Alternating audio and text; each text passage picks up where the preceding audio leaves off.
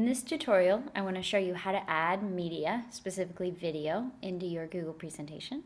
And I want to show you how to embed that presentation within a Google site.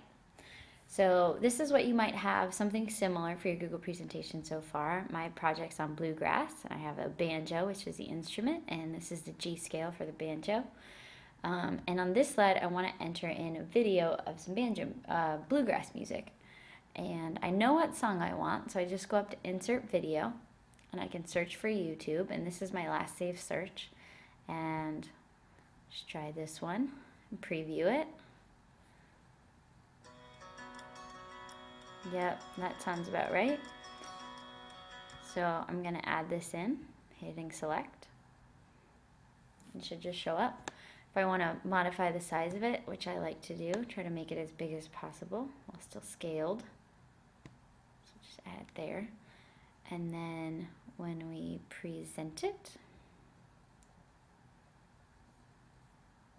this is slide 4, and now the video is the whole screen, and you'll just hit play, and it will play within your presentation. There we go. All right, so now that we're set with this, let's go back to our Google site, and I just created a page for folk music. Yours might be set up differently. Come up here to the edit button, and again, insert. And you're not going to be inserting a movie this time, you're just inserting your whole presentation. Come down here, it's Google Presentations. Mine's probably going to be somewhere near the top because I just made it. But if you can't find yours, you can always use the search bar. You select bluegrass music and add it in. I don't really like the border and title, it's up to you. Also, I like to have the slideshow start as soon as the page loads, but I don't like to replay it because then it just ends up looping, and if you accidentally scroll, it makes it look kind of funny. So you can also adjust the size that you want. It's all up to you, and it's really easy to change these if you decide you want to. I'll just center this.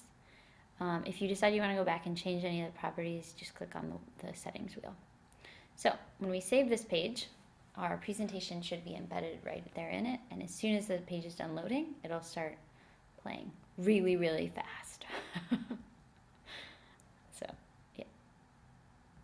And there's our video. So hopefully that was helpful. Thank you.